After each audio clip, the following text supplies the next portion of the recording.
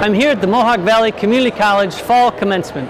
The graduates are lining up here in the gymnasium, getting ready for the ceremony, the first to take place in the new Robert R. Jorgensen Athletic and Event Center Fieldhouse. About 100 graduates will be crossing the stage tonight to receive their diplomas, marking the end of their time at MVCC, but also marking a new beginning filled with opportunity and possibility. Whether our graduates go on to study at a four-year institution or enter the workforce with the knowledge and skills they honed here at MVCC, I'm so proud to see this, the culmination of hard work and growth, as our students write the next chapter in their life stories. I hope you enjoy the following montage celebrating student success at MVCC's 2011 Fall Commencement Ceremony. Congratulations to each and every one of our graduates, and as always, thanks for watching.